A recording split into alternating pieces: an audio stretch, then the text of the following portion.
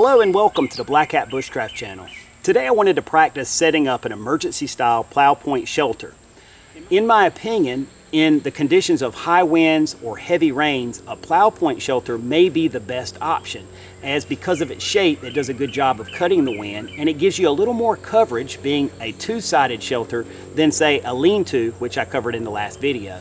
It's a very simple process, very quick. I'm going to time it just for fun. Stick with me and let's get started.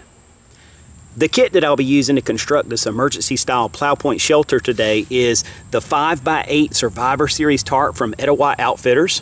You could substitute any emergency style tarp, whether it be the grabber space blanket, which I used in my last video, or whatever tarp that you had.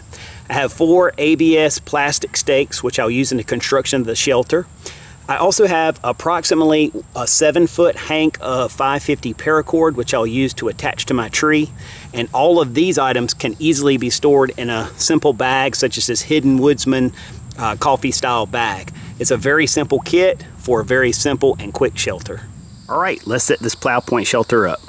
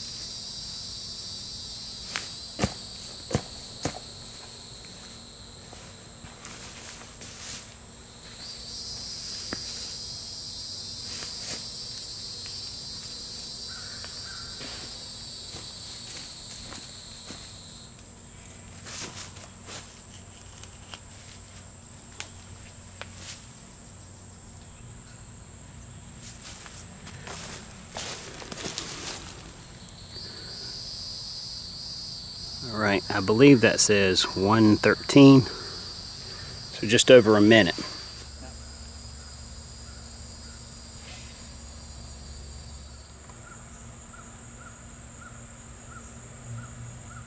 So I did want to give you just a quick look around of the shelter so you can see it in its entirety. You can see right now I've got this kind of lifted up off the ground. It's very hot out here and airflow, circulation is very important in a shelter, so that kind of gives you a little airflow down from the ground. See, I have attached here to the tree with that 7-foot piece of paracord. I just toggled it off with a tent stake and a Marline spike hitch. It's attached to the tree with a bowline loop. Very simple setup. And then staked out on all 3 corners just to pull the tarp taut. And it gives you nice coverage. And even here, where this comes down the line and meets the stake, that'll give you a drip line. And this extra cordage just hanging down here is very easy to just put like a toggle in that or a loop, and that'd be a prime place to hang like a candle lantern or whatever you wanted to hang there to cast light into your shelter in the dark. The way I'm attaching my loop to the tree is I have a simple bowline knot at one end of my cordage. I take that knot around the tree and run the working end back through the loop, just cinching that down to the tree. Now that I have my cordage attached to the tree, it's very simple to bring my tarp up and attach it as well. You can see that on this corner I have attached a loop of number 36 bank line just to give me a larger loop to run stakes or guy lines and things like that through. I have done all 4 of the corners like this to make this faster and easier. I simply pull my paracord through, move that out of the way, and now I'm going to take a bite in the cordage just like that, just a simple loop. And I'm going to fold that loop up onto, and the key is fold up onto my line.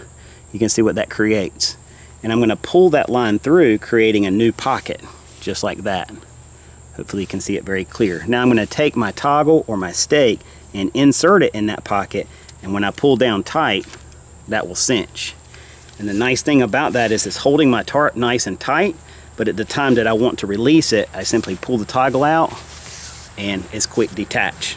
This is an excellent technique that I picked up from Dave Canterbury while teaching class at the Pathfinder School.